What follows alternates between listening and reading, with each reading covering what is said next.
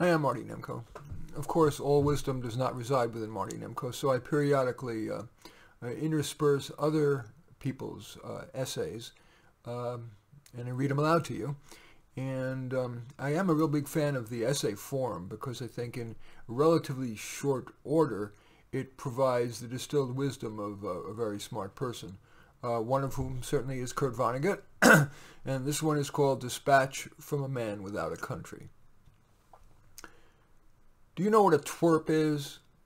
When I was in Shortridge High School in Indianapolis 65 years ago, a twerp was a guy who stuck a set of false teeth up his butt and bit the buttons off the back seats of taxicabs.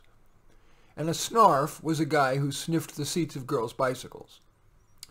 And I consider anyone a twerp who hasn't read the greatest American short story, which is Occurrence at Owl Creek Bridge by Ambrose Bierce. It isn't remotely political. It's a flawless example of American genius, like Sophisticated Lady by Duke Ellington or The Franklin Stove.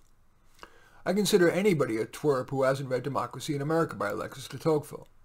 There can never be a better book than the one on the strengths and vulnerabilities inherent in our form of government. Want a taste of that great book? He says, and he said it 169 years ago, that in no country other than ours has a love of money taken a stronger hold on the affections of men, okay? The French-Algerian writer Albert Camus, who won a Nobel Prize for Literature in 1957, wrote, "There is but one truly serious philosophical problem, and that is suicide." So there's another barrel of laugh from literature. Camus died in an automobile accident. His dates, 1913 to 1960. Do you realize that all great literature, Moby Dick, Huckleberry Finn, A Farewell to Arms, The Scarlet Letter, The Red Badge of Courage, The Iliad and the Odyssey, Crime and Punishment, the Bible, and The Charge of the Light Brigade, are all about what a bummer it is to be a human being? Isn't it such a relief to have someone say that? Evolution can go to hell as far as I'm concerned. What a mistake we are. We have mortally wounded this sweet life-supporting planet, the only one in the whole Milky Way, with a century of transportation whoopee. Our government is conducting a war against drugs, is it? Let them go against petroleum. Talk about a destructive high. You put some of this stuff in your car and you can go 100 miles an hour, run over a neighbor's dog, and tear the atmosphere to smithereens. Hey, as long as we're stuck with being Homo sapiens, why mess around? Let's wreck the whole joint. Anyone got an atomic bomb? Who doesn't have an atomic bomb nowadays? But I have to say this in defense of humankind. In no matter what era in history, including the Garden of Eden, everyone just got here. And except for the Garden of Eden, there were already all these games going on that could make you act crazy, even if you weren't crazy to begin with. Some of the crazy-making games going on today are love and hate, liberalism and conservatism, automobiles and credit cards, golf, and girls' basketball. I am one of America's Great Lakes people, her freshwater people, not an oceanic but a continental people. Whenever I swim in an ocean, I feel as though I'm swimming in chicken soup. Like me, many American socialists were freshwater people. Most American people don't know what the socialists did during the first half of the past century with art, with eloquence, with organizing skills, to elevate the self-respect, the dignity, and political acumen of American wage earners of our working class. That wage earners without social position or higher education or wealth are of inferior intellect is surely belied by the fact that two of the most splendid writers and speakers on the deepest subject in American history were self-taught workmen.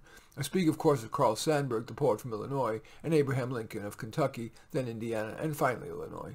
Both, may I say, were continental, freshwater people like me. Another freshwater person and splendid speaker was the Socialist Party candidate Eugene Victor Debs, a former locomotive fireman who had been born to a middle-class family in Terre Haute, Indiana. By the way, I might add a little parenthetical. That's cherry-picking, picking a few people because they were uneducated and successful. To generalize across the whole class is poor logic. Anyway, he continues, "Hooray for our team! Socialism is no more an evil word than Christianity. Socialism no more prescribed Joseph Stalin and his secret police and shuttered churches than Christianity prescribed the Spanish Inquisition. Christianity and socialism alike, in fact, prescribe a society dedicated to the proposition that all men, women, and children are created equal and shall not starve. Adolf Hitler, incidentally, was a twofer. He named his party the National Socialists, the Nazis. Hitler's swastika wasn't a pagan symbol, as so many people believe. It was a working person's Christian cross, made of axes, of tools. about Stalin's shuttered churches and those in China today. Such suppression of religion was supposedly justified by Karl Marx's statement that religion is the opium of the people. Marx said that back in 1844, when opium and opium derivatives were the only effective painkillers anyone could take. Marx himself had taken them. He was grateful for the temporary relief that they had given him. He was simply noticing and certainly not condemning the fact that religion could also be comforting to those in economic or social distress. It was a casual truism, not a dictum. When Marx wrote those words, by the way, we hadn't even freed our slaves yet. Who do you imagine was more pleasing in the eyes of a merciful God back then, Karl Marx or the United States of America? Stalin was happy to take Marx's truism as decree, and Chinese tyrants as well, since it seemingly empowered them to put preachers out of business who might speak ill of them or their goals. The statement has also entitled many of this country to say that socialists are anti-religion or anti-God, and therefore absolutely loathsome. I never met Carl Sandburg or Eugene Victor Debs, and I wish I had. I wish I would have been tongue-tied in the presence of such national treasures. I did get to know one socialist of the generation, Powers Hapgood of Indianapolis. He was a typical Hoosier idealist. Socialism is idealistic. Hapgood, like Debs, was a middle-class person who thought there could be more economic justice in this country. He wanted a better country, after all. And that's all. After graduating from Harvard, he went to work as a coal miner, urging his working-class brothers to organize in order to get better pay and safer working conditions. He also led protesters at the execution of anarchist Nicola Sacco and Bartolomeo Vanzetti in Massachusetts in 1927. Hapgood's family owned a successful cannery in Indianapolis, and when Powers Hapgood inherited, he turned it over to the employees, who ruined it. We met in Indianapolis after the end of the Second World War. He had become an official in the CIO. There had been that's a version of the AFL, a labor union. There had been some sort of a dust-up on a picket line, and he was testifying about it in court. And the judge stops everything and asks him, Mr. Hapgood, here you are, a graduate of Harvard. Why would anyone with your advantages choose to live as you do? Hapgood answered the judge. Why? Because of the Sermon on the Mount, sir. Again, hooray for our team. I am from a family of artists. Here I am making a living in the arts. It has not been a rebellion. It's as though I have just taken over the family SO station. My ancestors were all in the arts, so I'm simply making my living in the customary family way. But my father, who was a painter and an architect, was so hurt by the Depression when he was unable to make a living that he thought I should have nothing to do with the arts. He warned me away from the arts because he had found them so useless as a way of producing money. He told me I could go to college only if I studied something serious, something practical. As an undergraduate at Cornell, I was a chemistry major because my brother was a big-shot chemist. Critics feel that a person cannot be a serious artist and also have had a technical education, which I had. I know that customarily English departments in universities, without knowing what they're doing, teach dread of the engineering department, the physics department, and the chemistry department. And this fear, I think, is carried over into criticism. Most of our critics are products of English departments and are very suspicious of anyone who takes an interest in technology. So anyway, I was a chemistry major, but I'm always winding up as a teacher in English departments, so I've brought scientific thinking to literature. There's been very little gratitude for this. I became a so-called science fiction writer when someone decreed that I was a science fiction writer. I did not want to be classified as one, so I wondered in what way I had offended that I would not get credit for being a serious writer. I decided it was because I wrote about technology, and most fine American writers know nothing about technology. I got classified as a science fiction writer simply because I wrote about Schenectady, New York, which is, by the way, I think where Eastman Kodak was, which is why he mentions that. My first book, Play a Piano, was about Schenectady. There are huge factories in Schenectady. Oh, I'm wrong. It's General Electric. That's right. And nothing else. And all my associates were engineers, physicists, chemists, and mathematicians. And when I wrote about the General Electric company in Schenectady, it seemed that the fantasy of the future to critics who had never seen the place. I think that novels that leave out technology misrepresent life as badly as Victorians misrepresented life by leaving out sex. In 1968, the year I wrote Slaughterhouse-5, I finally became grown up enough to write about the bombing in Dresden. It was the largest massacre in European history. I, of course, know about Auschwitz, but a massacre is something that happens suddenly, the killing of a whole lot of people in a very short time. In Dresden, on February 13, 1945, about 135,000 people were killed by the British firebombing in one night. It was pure nonsense, pointless destruction. The whole city was burned down, and it was a British atrocity, not ours. They sent in night bombers, and they came in and set the whole town on fire with a new kind of incendiary bomb. And so everything organic except my little POW group was consumed by fire. It was a military experiment to find out if you could burn down a whole city by scattering incendiaries over it.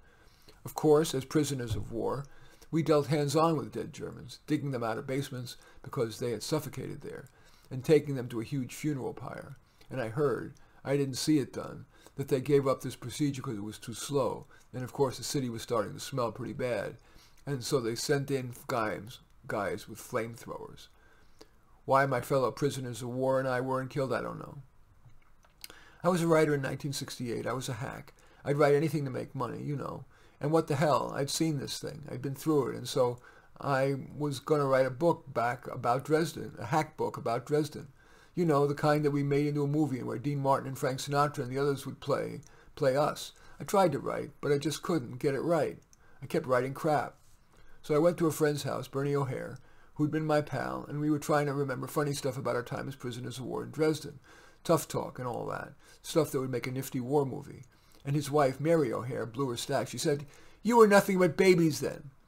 And that is true of soldiers. They are, in fact, babies. They're not movie stars. They're not Duke Wayne. And realizing that was the key, I was finally free to tell the truth. We were children, and the subtitle of Slaughterhouse-Five became The Children's Crusade. Why has it taken me 23 years to write about what I experienced in Dresden? We all came home with stories, and we all wanted to cash in one way or another. And what Mary O'Hare was saying, in fact, was, why don't you tell the truth for a change? Ernest Hemingway wrote a story after the First World War called A Soldier's Home, about how it was very rude to ask a soldier what he'd seen when he got back home. I think a lot of people, including me, clammed up when a civilian asked about battle, about war. It was fashionable.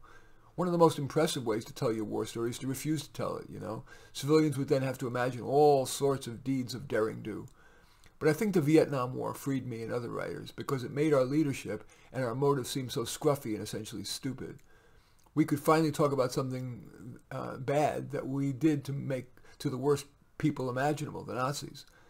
And what I saw, what I had to report, made war look so ugly. You know, the truth can be really powerful stuff. You're not expecting it. Of course, another reason to not talk about war is that it's unspeakable. Here's a lesson for creative writing. First rule, do not use semicolons. They're transvestite hermaphrodites representing absolutely nothing. All they do is show you've been to college. And I realize some of you may be having trouble deciding whether I'm kidding or not, so from now on I'll tell you when I'm kidding. For instance, join the National Guard of the Marines and teach democracy. I'm kidding. We are about to be attacked by Al-Qaeda. Wave flags if you have them. That always seems to scare them away. I'm kidding. If you want to really hurt your parents and you don't have the nerve to be gay, the least you can do is go into the arts. I'm not kidding. The arts are not a way to make a living. They are a very human way of making life more bearable. Practicing an art, no matter how well or badly, is a way to make your soul grow, for heaven's sake. Sing in the shower, dance to the radio, tell stories, write a poem to a friend, even a lousy poem. Do it as well as you possibly can. You will get an enormous reward. You will have created something. I want to share with you something I've learned. I'll draw it on the blackboard behind me so you can follow more easily. He then draws a vertical line on the blackboard. This is the GI axis, good fortune and ill fortune. Terrible poverty and death. Sickness down here, great prosperity, wonderful health up there. Your average state of affairs in the middle. And he points to the bottom and the top and the middle. This is the BE axis, B for beginning, E for entropy. Okay? Not every story is that simple, pretty little shape that even a computer can understand. And he then draws a horizontal line extending from the middle of the GI axis. Now let me give you a marketing tip. The people who can afford to buy books and magazines and go to the movies don't like to hear about people who are poor or sick. So start your story up here, and he indicates the top of the GI ladder. You will see this story again and again. People love it, and it's not copyrighted. The story is man in hole. But the story needn't be about a man or a hole. It's someone gets into trouble, gets out of it again. It's not accidental that the line ends up higher than when it first began. That's encouraging to readers. Another is called Boy Meets Girl, but this needn't be about a boy meeting a girl. It's somebody, an ordinary person on a day like any other day, comes across something perfectly wonderful. Oh boy, this is my lucky day. Shit! Something happens, and it gets back up again. Now, I don't mean to intimidate you, but after being a chemist as an undergraduate at Cornell, after the war I went to the University of Chicago and studied anthropology and eventually took a master's degree in that field. Saul Bellow was in that same department, and neither one of us ever made a field trip. although we certainly imagined some. I started going to the library in search of reports about ethnographers, preachers, and explorers, those imperialists, to find out what sort of stories they'd collected from primitive people. It was a big mistake for me to take a degree in anthropology anyway, because I can't stand primitive people. They're so stupid. But anyway, I read these stories, one after another, collected from primitive people all over the world, and they were dead level, like the BE access here. So, all right, primitive people deserve to lose with their lousy stories. They really are backward. Look at the wonderful rise and fall of our stories. One of the most popular stories ever told starts down here. Who is this person who's despondent? She's a girl about 15 or 16 whose mother's died, so why wouldn't she be low? And her father got married almost immediately to a terrible battle axe with 2 mean daughters. You got it? There's to be a party at the palace. She has to help her 2 stepsisters and her dreadful stepmother get ready to go. But she has to stay home herself. Is she even sadder now? No, she's already a broken-hearted little girl. The death of her mother's enough. Things can't get any worse than that, so okay, they all leave for the party. Her fairy godmother shows up, gives her pantyhose, mascara, and it means her transportation to get to the party. And when she shows up, she's the belle of the ball. She's so heavily made up that her friends don't recognize her. Then the clock strikes 12 as promised, and it's all taken away. It doesn't take long for a clock to strike 12 times, so she drops down. Does she drop down to the same level? Hell no. No matter what happens after that, she'll remember what the prince was in love with her, and she was the belle of the ball. So she poops along at her considerably improved level, no matter what, and the shoe fits, and she becomes off-scale happy. Now, there's a Franz Kafka story. A young man, Franz Kafka story. A young man is rather unattractive and not very personable. He has disagreeable relatives and has had a lot of jobs and no chance of promotion. He doesn't get paid enough to take his girl dancing or to go to the beer hall with a friend. One morning he wakes up, it's time to go to work again. He's turned into a cockroach. It's a pessimistic story. The question is, does this system I've devised help us in the evaluation of literature? Perhaps a real masterpiece cannot be crucified on a cross of this design. How about Hamlet? It's a pretty good piece of work, I'd say. Is anyone going to argue it isn't? I don't have to draw a new line because Hamlet's situation is the same as Cinderella's, except that the sexes are reversed. His father has just died, he's despondent, and right away his mother went and married his uncle, who's a bastard. So Hamlet's going to go along the same level as Cinderella when his friend Horatio comes up to him and says, "Hey, Hamlet, listen there's this thing up in the parapet. I think you better talk to it. It's your dad." So Hamlet goes up and talks to this, fairly substantial apparition there, and the thing says, "I'm your father. I was murdered. You got to avenge me, and it was your uncle who did it, and here's how." Well, was this good news or bad news? To this day, we don't know if that ghost was really Hamlet's father. If you've messed around with Ouija boards, you know there are malicious spirits floating around, liable to tell you anything, and you shouldn't believe them. Madame Blasowski, who knew more about the spirit world than anyone else, said you were a fool to take any apparition seriously because they're often malicious, and frequently the souls of people who were murdered, were suicides, or terribly cheated in life one way or another, and they're out for revenge. So we don't know whether this thing was really Hamlet's father, or it was good news or bad news, and neither does Hamlet. But he says, okay, I got a way to check this out. I'll hire actors to act out the way the ghost and my fathers were murdered by my uncle, and I'll put on this show and see what my uncle makes of it. So he puts on the show, and it's not like Perry Mason. His uncle doesn't go crazy and say, "Hey, you got me, I did it." It flops. Neither good news nor bad news. After this flop, Hamlet ends up talking with his mother when the drapes move. So he thinks his uncle is back there, and he says, "All right, I'm so sick of being damn indecisive," and he sticks his rapier through the drapery. Well, who falls out? This windbag Polonius, this Rush Limbaugh. And Shakespeare regards him as a fool quite disposable. Dumb parents think that the advice that Polonius gave to his kids when they were going away was what parents should always tell their kids, and it's the dumbest possible advice. And Shakespeare even thought it was hilarious. Neither a borrower nor a lender be, but what else in life but endless lending and borrowing, give and take? This above all to the own self be true. Be an egomaniac. Neither good news or bad news. Hamlet didn't get arrested. He's Prince. He can kill anybody he wants. So he goes along and finally he gets in a duel, and he's killed. Well, did he go to heaven or did he go to hell? Quite a difference. Cinderella or Kafka's cockroach. I don't think Shakespeare believed in a heaven or hell any more than I do. And so we don't know whether it's good news or bad news. I've just demonstrated to you that Shakespeare was as poor a storyteller as any Arapaho. But there's a reason we recognize Hamlet as a masterpiece. It's that Shakespeare told us the truth, and that people so rarely tell us the truth in this rise and fall. The truth is we know little about life. We don't really know what the good news and what the bad news is. And if I die, God forbid, I would like to go to heaven and ask someone in charge up there, "Hey, what was the good news and what was the bad news. In any event, that is an essay by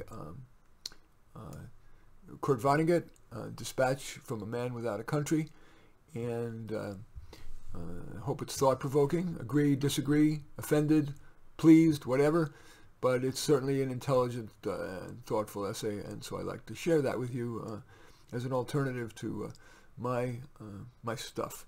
Far inferior, no doubt. In any event, I do thank you for watching. I'm Marty Nemko. I welcome your thumbs up and accept your thumbs down. I always look forward to your comments, and especially like you to hit the share button below. Share on your social media so that my efforts can have broader impact. And I am flattered if you choose to subscribe to my channel. In any event, I do thank you for watching. I am Marty Nemko.